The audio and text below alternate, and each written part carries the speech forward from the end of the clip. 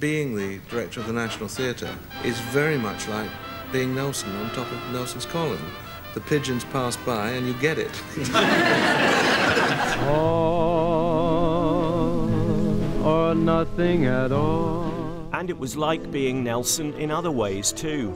Not much doubt who was steering the ship when the young Peter Hall was directing the Royal Shakespeare Company, which he founded. Weep our sad bosoms empty, let us rather. Yes. And it's, I mean, let's talk technically first before we motivate it. When I first came to work here as a freelance director, you didn't talk to actors about their text. I mean, it was an infringement on their technique. They knew their job. Of course, they didn't, because there were at least 4 different ways of handling a Shakespearean text. As far as Shakespeare goes, yes, I think fashions have changed.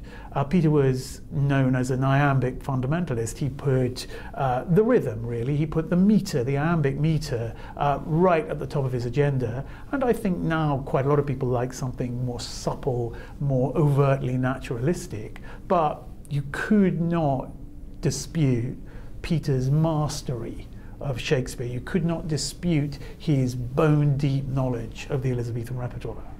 In the 1950s, Hall directed the English language premiere of Beckett's Waiting for Godot. We should be prepared to do things which the public won't yet like. We should be prepared to lead, or to guide, or to take soundings on where we think the public taste is going. The National Theatre was conceived in the post-war spirit of homes and recreations fit for heroes. I declare this stone well and truly laid. And after it moved to a new brutalist home on the south bank of the Thames, Peter Hall succeeded Olivier as its director. We have tonight begun an adventure which will carry this theatre through many decades, indeed perhaps many centuries, for you will observe that it is built of very thick concrete. Hall had the guile and powers of persuasion of an actor-manager, and he needed them as a champion of subsidised theatre in the days of Mrs. Thatcher. I think we're now having a dose of monetarism, and I think perhaps it's very healthy. But there are certain things which will not exist without subsidy, like drains, like libraries, like education, and like theatre. If you say, why will the theatre not exist without subsidy? It is because it is no longer possible to pay for it. It honestly isn't. At one time, Hall would work on a film at his home in the morning with the help of his enthralled editor, before going off to the day job. I wonder if we're losing Mrs. Murray's eagerness to be an amateur psychologist. He regretted he didn't make more films after Arkenfeld in 1974. He gets to here somewhere, he trips.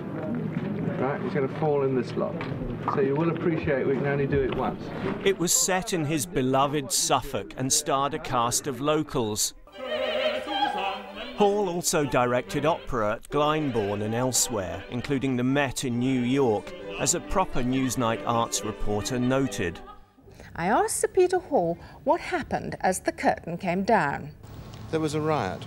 I've never in 30 years actually seen an audience hit each other and yell at each other. About 50 people disliked the production very much in the gallery. They booed, whereupon everybody else cheered. And he's a great operator, and he essentially cornered me into asking him to do a production here at the National to celebrate his 80th birthday. I wasn't really given the choice. And he said what he'd really like to do is Twelfth Night, Shakespeare's Twelfth Night. And the person he'd like to play Viola, the central role in Twelfth Night, was Rebecca Hall. Great, great actor, happened to be his daughter. And I heard myself saying to him, oh gosh, Rebecca Hall, do you think you can get her? And yeah, he did, he got her. And it was a great occasion.